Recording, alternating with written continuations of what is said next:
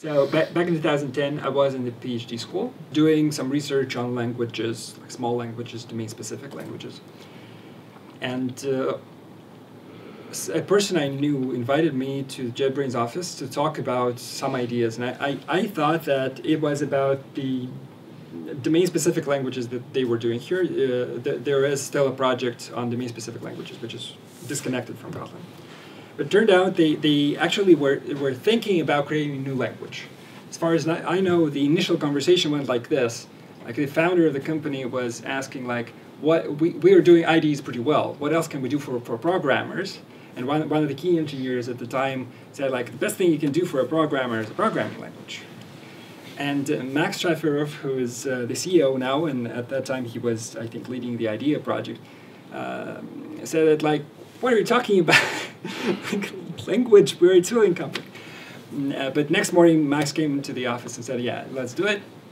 And they started thinking about the language. And then somebody invited me and we had a conversation. I started like Max. I said, like, why? There are languages already. Okay, you don't like Java, there are alternatives to Java. If the problem is solved, don't try to solve it again. Like, there's no point.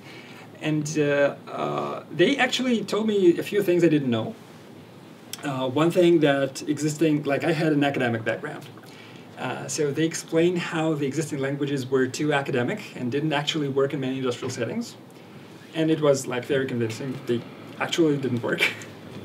And another important argument was that JetBrains as a company has a very good position in the market to actually start a language and make it visible so that it can be adopted. Because like if I, as an individual, if I start a language in the corner, many people do this like every day. But those languages don't get anywhere. So two big things. One, that there is an actual need, and the other that with starting here, I can actually have a chance to get it popular, were the main arguments. Also, I was finishing my PhD, which I, by the way, never defended, because Kotlin was more interesting.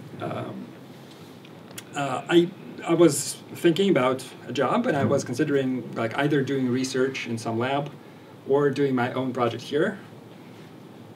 It was a pretty easy choice, you know.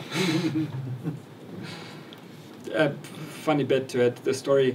At that point, I was thinking about which country I would like to live in, and I tried a few places and figured it didn't matter too much to me, so I decided I would just pick a job, and the job ended up in my hometown.